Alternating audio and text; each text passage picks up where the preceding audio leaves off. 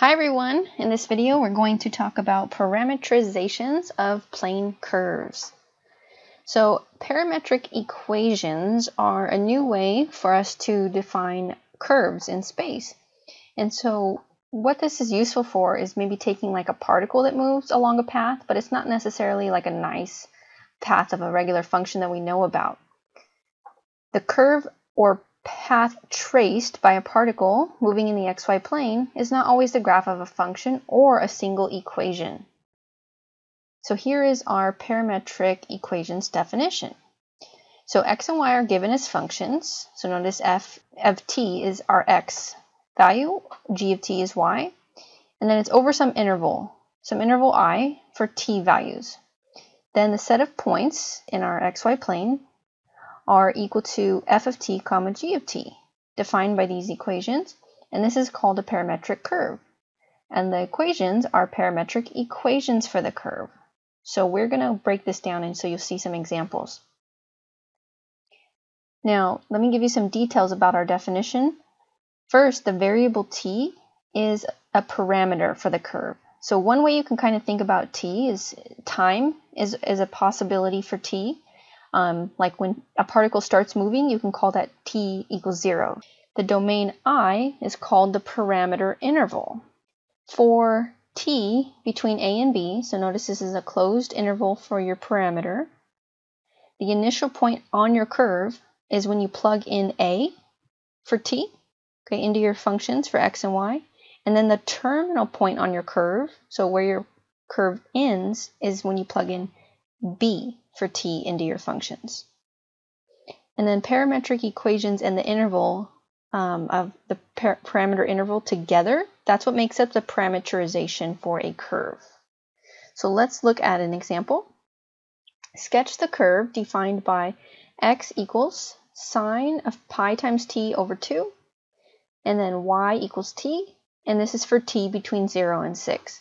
So this is an example right here given to you as parametric equations. Okay, this is a parameterization. It has functions for x and y and then an interval for t. So let's see what this curve looks like. We're just going to start with our initial t value of 0, plug it into our function for x. We find out that x is 0. We do the same thing for y, plug in t is 0, and we get that y is 0. We'll do that again for another t value. So I'm just going by whole numbers, so I plug in 1 next. So sine of pi times 1 over 2 is just sine of pi over 2, which is 1. And then y is just t, which was 1 in this case. So if you do this for just the whole numbers for your interval, 0 to 6, you'll get the following x and y values. You can pick more numbers. You don't have to just stick to whole numbers, and I'll show you another example where we pick more. So take a look at this curve.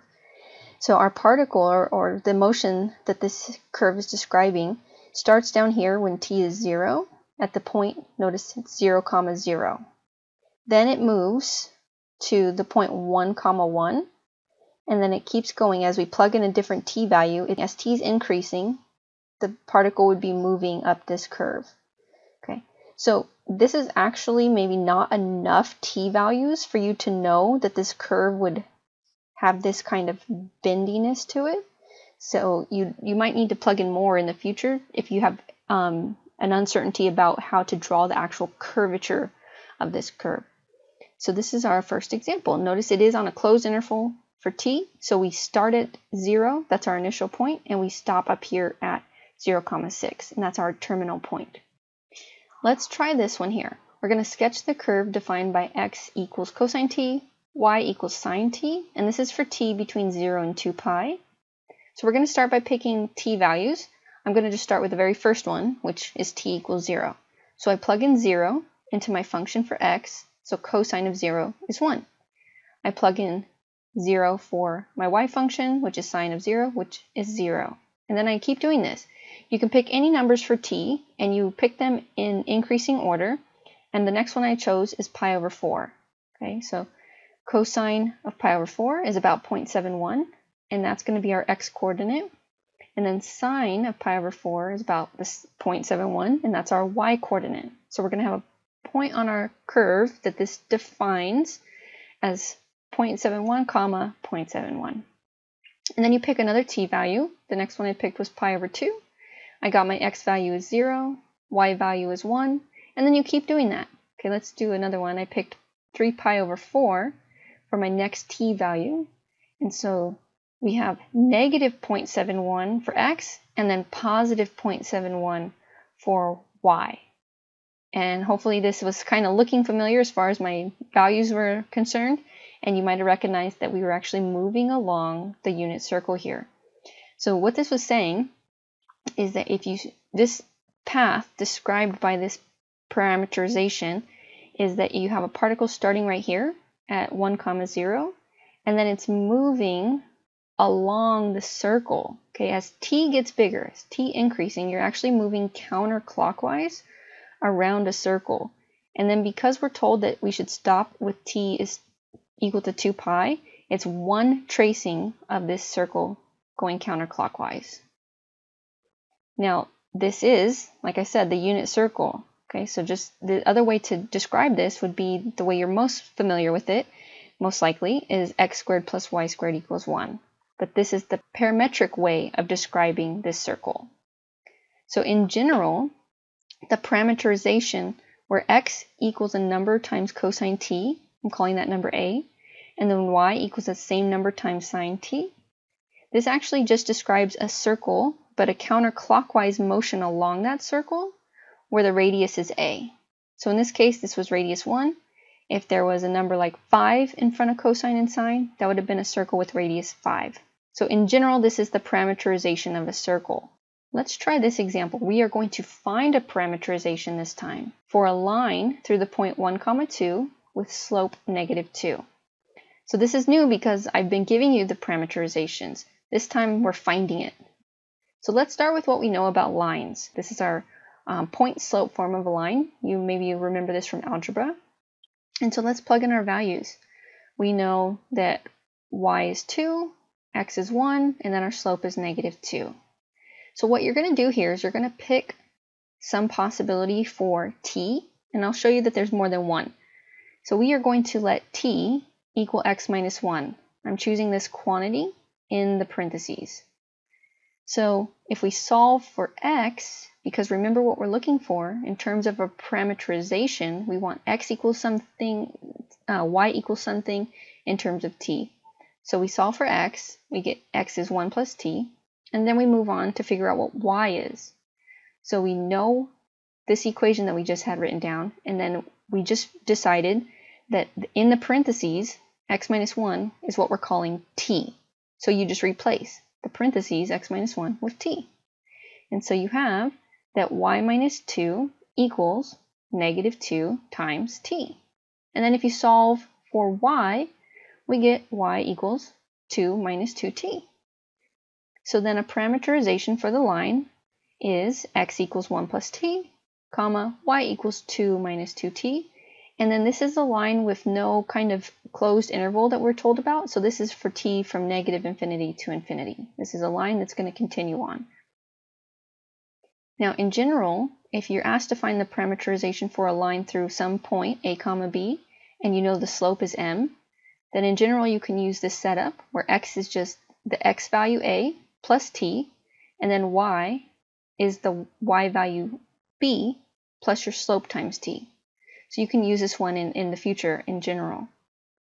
Now there is what's called a natural parameterization for any function.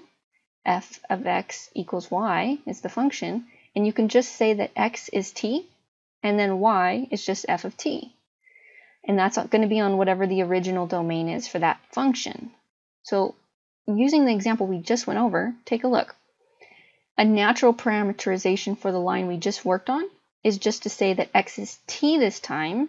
Notice it's different from what we initially chose. We chose t is x minus 1. So now x is t.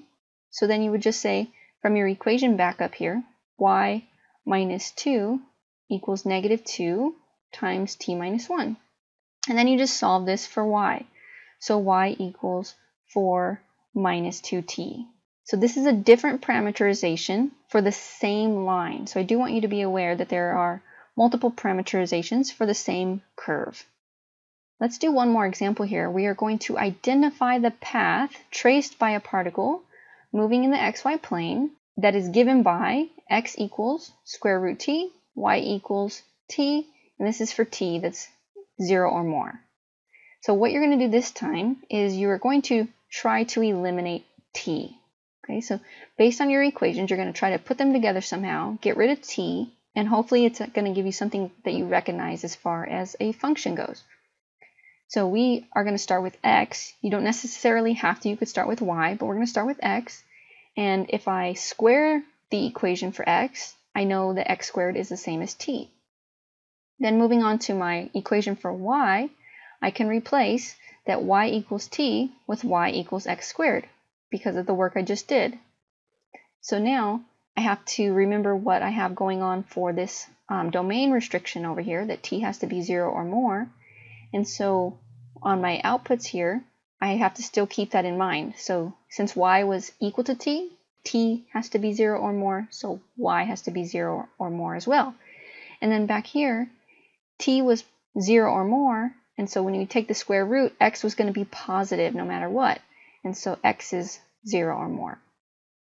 And why we care about that is because of the path.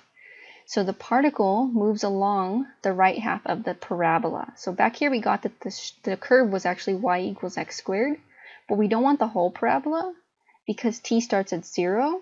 And so we are starting down here at the origin, and this particle would be moving along the parabola, going up like this. And then we usually draw an arrow on the curve to show which direction the particle would move as t increases. All right, that's it.